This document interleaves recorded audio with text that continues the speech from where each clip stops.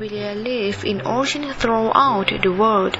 Though they may look like plants, in fact, they are animals. Obelia are members of Hydrozoa class in Cnidaria phylum. They are the most colonial hydroid. The first is polyp, another is medusa. The life cycle of Obelia produce two separate sexes for sexual and asexual reproduction.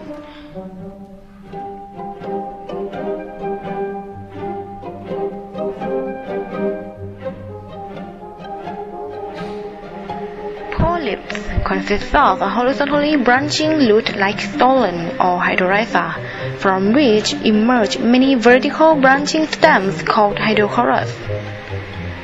The colonies are dimorphic, having two types of polyps. The first type of polyp called gastrozoids or hydrantes, which are the sitting polyps.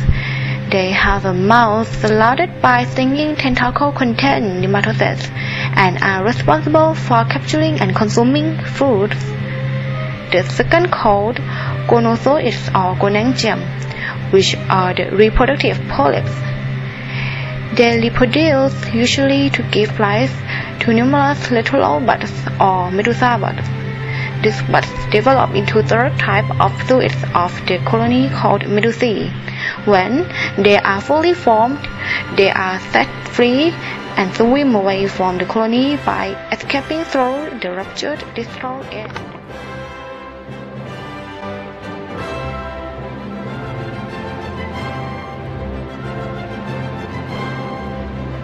The medusa is a laterally symmetrical tiny umbrella. The subumbrella surface has 4 radial canals and a circular canal on the margin. The mature medusa bears 4 gonads, one in the middle of each radial canal. The female and male medusa reproduce sexually, producing eggs and sperm. Both eggs and sperm are released into the water. The sperm is motile, using flagella for locomotion. The sperm seek out the eggs and sucks to them, forming a zygote.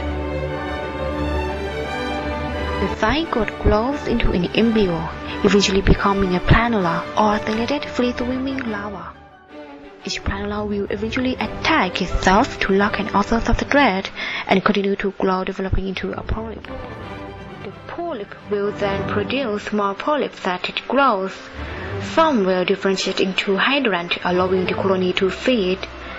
Also will form gonangium that will eventually produce more medusa that will be released to make completing the life cycle.